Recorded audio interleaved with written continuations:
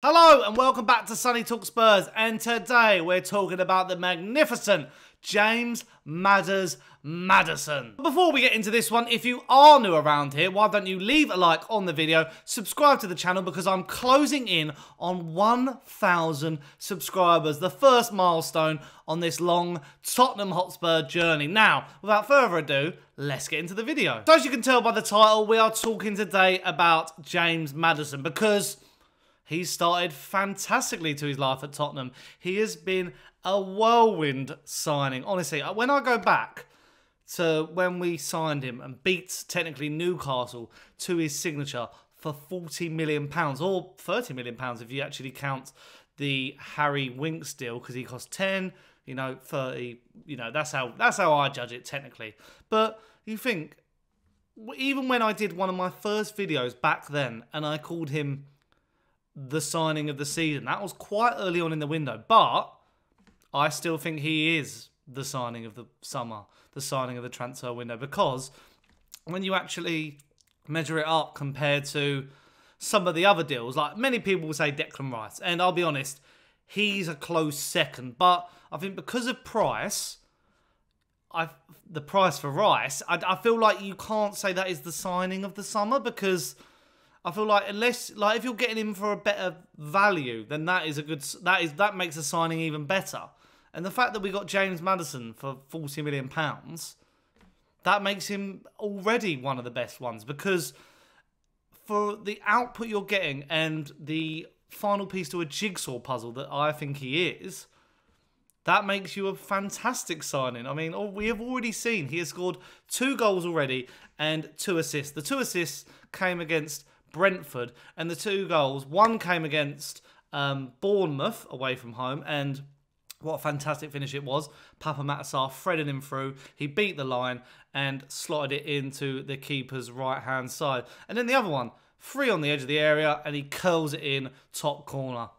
What a player. Honestly, he is like the second coming of Gaza. He is a Glenn Hoddle type. He is our Eriksen replacement that we were dreaming of, that we were praying would come one day, and he has finally come, and he's got the number 10 shirt. He's now a vice captain, and after Harry Kane leaving, I don't think many Tottenham fans have looked back, have they, really? Because I feel like if we hadn't made the signing, people would have been like, okay, we're not really sure what direction we're heading in.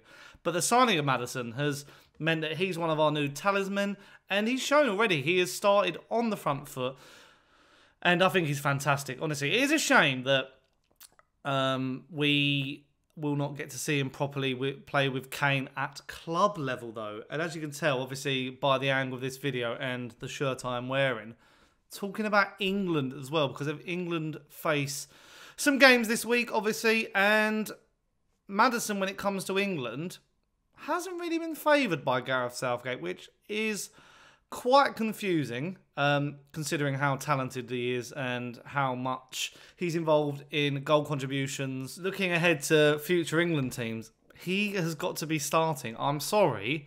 He is the perfect player for that England team because, first of all, on a vibe level, I think like his personality and his aura is perfect for this England setup. He backs himself. He's not cocky. He's confident. And I think that really is a good trait to have in this England side with a lot of personalities. But also, he'll just make an impact. Like, the way we play it in a 4-3-3, traditionally, you probably have a starting midfield is probably Declan Rice is a given.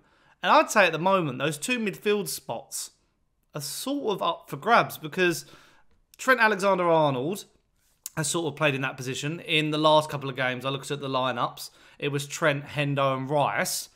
Hendo's got a big question mark over him because he's obviously moved to Saudi Arabia, and, should you really be playing for the England team if you play for Saudi Arabia? It's not a top league in Europe. Trent we're experimenting with, but James Maddison is a proven Premier League midfielder who puts up good numbers.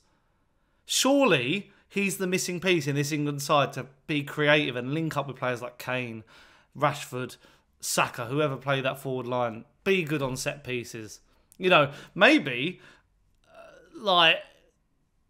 Rice plays in that 6 or that 8, and then maybe, I don't know, there's so many options you could play in that midfield, but I feel like Rice and Maddison should really be the first names on the team sheet because Phil Foden, I mean, if we're comparing other people, because obviously they like Foden, Grealish play on the wing, and people might compare them. If you're going to go for an out-and-out 8, why not play James Maddison? He's perfect for that role.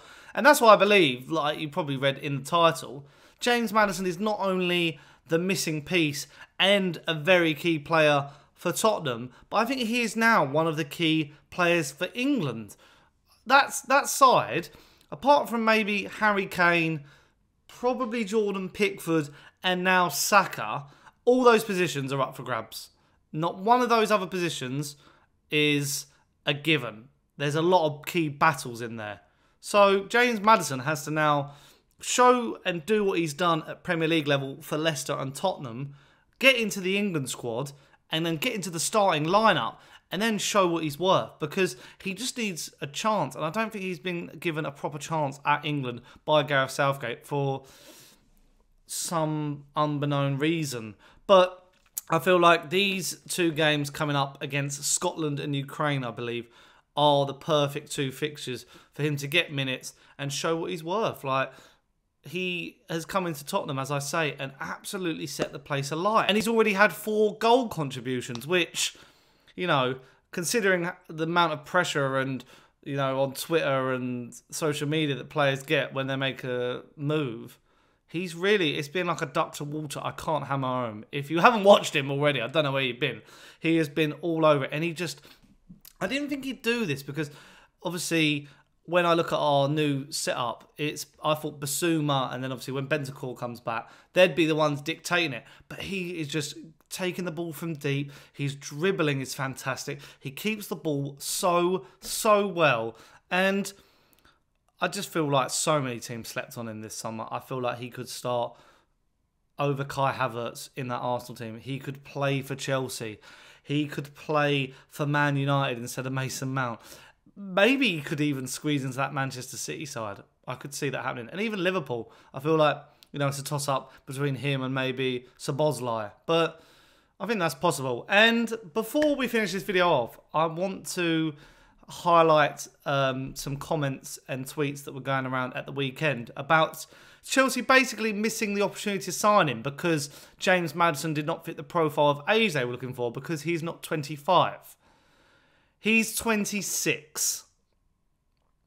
So, yeah, Chelsea, I'd say, yeah, it was good you probably missed out on him, because it meant we have him, which is fantastic. And, you know, I believe James Maddison is one of the best creative midfielders now in the Premier League.